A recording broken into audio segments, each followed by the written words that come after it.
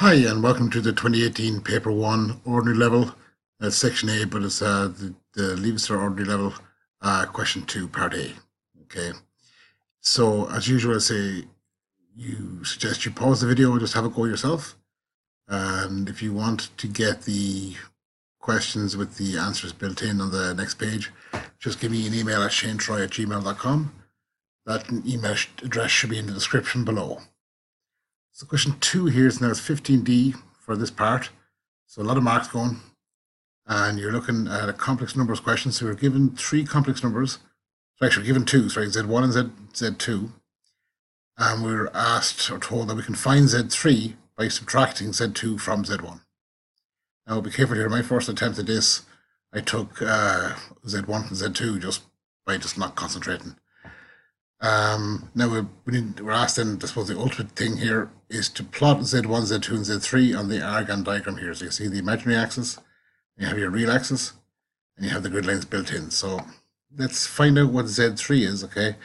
Z1 would be -2 on the real axis and +3i on the imaginary. Z2 would be -3 minus 2i, so -3 on the real axis and -2 on the imaginary axis. So you have to take those two away. Now the answer built in the next page, must go to it. So that's what we're asked to do to find Z3. So I've got Z1 written here, very carefully do properly. Z2 written here, and I'm taking them away. I'm taking away both these parts. So that's why I put it in brackets, because the minus here is going to change the sign of this and the sign of this. My first step is to simplify, is to remove those brackets. So we have -2 plus 3i, they weren't changed. Minus by minus is a plus here, and minus by minus is a plus here. And most people that do that, they just take away the -3. They don't change the sign of the -2i. Now I can go ahead and just group the things I want. You don't need to do that necessarily, but it may make things less error prone. So that's the real parts have been added, and the imaginary parts have been added. So -2 plus 3 is 1. 3i plus 2i is 5i. I'm going to plot that point here. So that one was here 1 on the real axis. It's already marked in, and 5i on the imaginary. So it'll be plotted there. Now it's important here that they say label each point clearly, that you clearly mark it and put the label on. There'll be mark lost, or maybe even a drop back from 15 to 13, depending on how specific they were in the marking scheme. So that's part A. Now part B here, okay, we're asked to investigate if Z3, those bars mean the length of. So is the length of Z3 equal to the length of Z1 plus Z2? So we're asked to find the modulus 3 times here. We've just found Z3. Now, let's say in part A you couldn't find Z3 for some reason.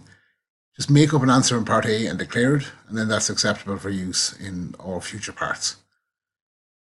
So the formula for modulus is given here. Okay, it's basically a remix of Pythagoras' theorem. And you have the square root of a squared plus b squared. So we're going to do that 3 times. Now I have it done out here. It might seem a bit messy in a way, but I'm just doing, that's Z3 written in, Z1 written in from the question, and Z2 written in from the question. Okay, and I'm now going to find the modulus of each one of them. Okay, so I'm following the formula here. A is the first term. So I'm written in the form of A plus, then you have the B here, and the I part. Now, a lot of students put in the 5i instead of the B, and that's an error. Okay, so it's just the numbers. So the number here, the real number, and the number in front of the I. So I get there the 1 squared plus 5 squared. The same thing here, A is -2, so -2 squared, and the 3, so 3 squared. Now you notice I'm putting the negative numbers here in brackets. So the -3 on the third one is squared, and the -2 here is squared. I don't really need the brackets, but we put them in this calculator, we'll be able to handle them in that form. So if we put it through, okay, that's 1 squared plus 5 squared. So 1 squared is 1 plus 5 squared is 25. 1 and 25 is 26. That's where I got this. Now the -2 squared is plus 4. Okay, now keep that in mind. 4 plus 3 squared is 9, so 4 plus 9 is 13. And that's still square rooted. So the square root of 13. Same thing here, -3 squared is 9. Plus -4 squared is 4, so 9 and 4 is 13. That's still square rooted. Now, if I add them together, that's 2 of them, so it's 2 times square root 13. Is that equal to square root 26? No, it's not. Now, you could have went and showed the 2 decimal equivalents. Maybe I should have, okay. I suppose I suggest you should, just to, cover your proverbial. Anyway, the conclusion here is that they're not equal, and that should be the job done. It's a 5D scale here, so a lot of chance to get marks. Now, part C, you're given that a fourth complex number, Z4, can be found by dividing Z1 by Z2. Okay, that line here always means the divider line. It says write Z4 in the form of x plus yi. Now, that's tricky in this question, but we'll come to that later. You'd ignore this. It's just saying that x and y are real numbers. It's just kind of mathematically covering the correct terminology. So you can kind of ignore them. Your answer often will appear in this form anyway. There's a trick that sometimes happens here that I'll go through later on. Now, I'm going to go to the answer because there's a lot going on here, okay? Now, the method for dividing complex numbers, I'll have it written here, is to divide complex numbers, you must multiply top and bottom by the conjugate of the bottom. Now, that's not given to you in any way. You have to memorize that. Okay, it's just a method like anything else. So I need to find out, well, what is this conjugate of the bottom? So the bottom term is minus 3 minus 2i. Now, the conjugate of that is, I just defined it, you just change the sign in front of the I. Okay, it's actually the complex number that's the same distance away directly above if you were to draw it on an argon diagram. But really, for simplicity, just you kind of learn off and hopefully recall on the day that you just change the sign in front of the I. So the conjugate here of this term is minus 3 plus 2i. So I'm going to multiply top and bottom by that term. Okay, so I've written that here. Then I just shown it, it was a different way, I just shown it with brackets. Okay, brackets mean multiply. And I've kind of combined them as one big fraction. Don't necessarily need to do that. You could do it as rough work and bring the answer back in. I'm just going to kind of take it as I work down. So I'm moving up here now. I'm actually doing the multiplication of the top and the multiplication of the bottom. So I've written the second term out twice. First term in the first bracket, the second term in the second bracket. Go left to right then is minus 2 minus 6 is plus 6. Minus 2 plus 2i is minus 4i. 3i times negative 3 is minus 9i. And lastly, 3i by 2i. Same as 3x by 2x is 6x squared. Okay, 3i by 2i is 6i squared. That's the top completely multiplied. Now, it's to be simplified, but it's multiplied. The bottom, okay, I've written out the second bracket twice. First term into first bracket. Second term in second bracket. There all the information is coming from here. Minus 3 by minus 3 is plus 9, so that's where that comes from. Minus 3 by 2i is minus 6i. Something you'll notice here with the division of complex numbers is that the bottom line always gets rid of the i's, okay? So we should see this negative 6i being gotten rid of. We'll keep going. Minus 2i by minus 3 is plus 6i. They're going to cancel. And then lastly, minus 2i by 2i, minus by plus is minus, 2 by 2 is 2, I by I is I squared. Now move on then. Next step, I'm going to simplify, and at the same time, we should have wrote it in here.